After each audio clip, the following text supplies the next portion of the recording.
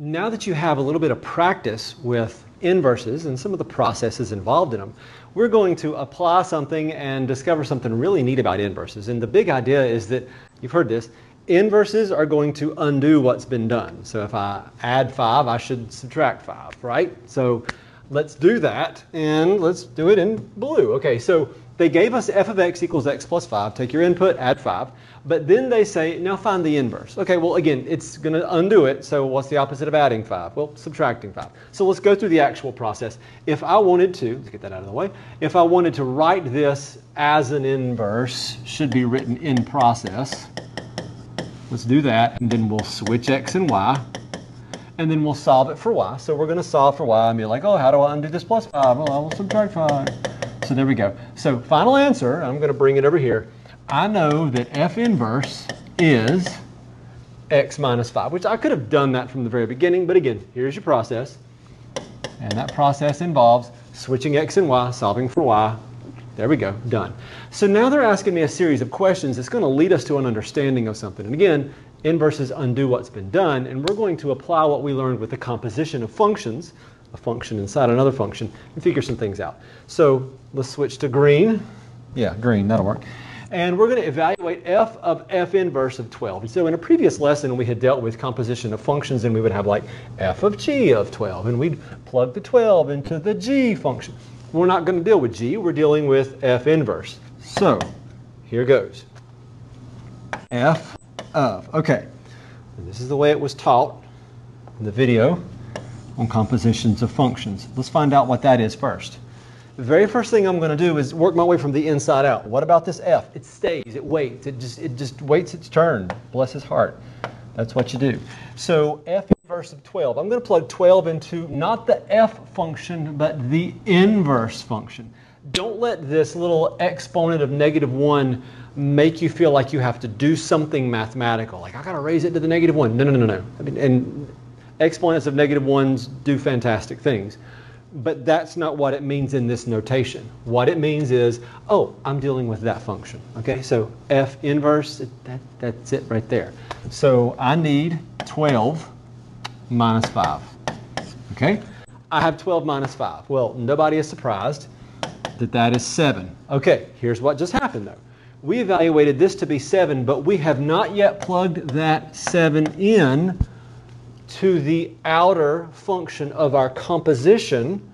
So all this that's highlighted, you don't have to highlight it, but all this that's highlighted is the same.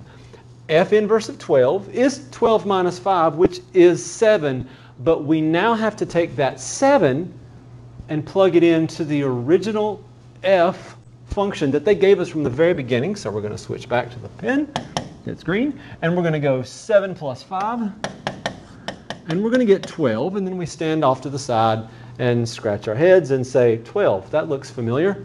And then we move on to the next problem that will be written in purple. No reason. Okay, f inverse of f of -2. So what we're going to do is take a -2, we're going to plug it into the f function. So f inverse, why'd you write that, Mr. Reader? Glad you asked. Because we haven't dealt with it yet. It's on the outside. This is your car. You're not there yet. You're inside the building. Let's deal with being inside the building first. -2 is going to go into the f function, so we're going to have -2 plus 5. And then we'll evaluate that. -2 plus 5 is 3. Yay, we're done. No, we're not. You're not done. You have never plugged this 3 into this inverse f function. We just plugged in a -2 over here, but now we got to take that output, which was 3. I'd love to highlight here, but I've been doing enough of that. We're going to take that 3, we're going to plug it in right there. So we're going to have 3 minus 5. And that is -2. Well, that looks familiar, doesn't it? Let's set this pen down and see what we can do about this. Okay, here's the deal. Inverses undo what's been done. If I was adding 5, then I subtract 5. So when I compose, this is going to be wordy, but when I compose a function of its inverse, or compose an inverse of its function, depending on the order, f of f inverse or f inverse of f, of whatever I plugged in, I did something to it, and then I undo it, so I get what I had to start with. Okay, so you took your 12 and you subtracted 5, but then you added 5 and you're back at 12, right? You took your -2 and you added 5, but then you subtracted 5 and you're back at -2. So I could give you a 3-headed giraffe right here, and in the end you'd have a 3-headed giraffe. It'd be really awkward, and they would probably fight each other's heads for food, even though they're the same giraffe. Okay, switch colors one more time. What color do you want?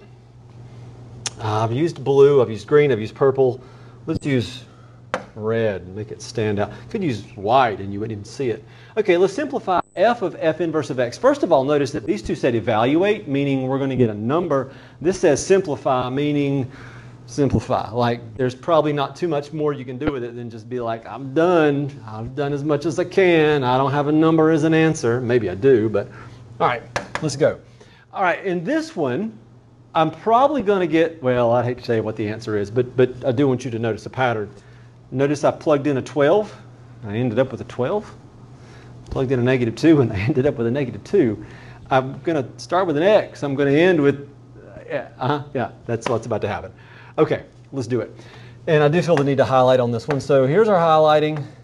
This is asking us to plug an x into the inverse function. Well, that really doesn't mean anything other than use the inverse function. So we're going to have f, just waiting his turn, just waiting. And in the place of f inverse of x, well, f inverse of x is x minus 5. Okay, great, fantastic. So now that is equal to that. Well, I knew that f inverse of x was x minus 5 because it says so right here, okay? Now here's what's about to happen.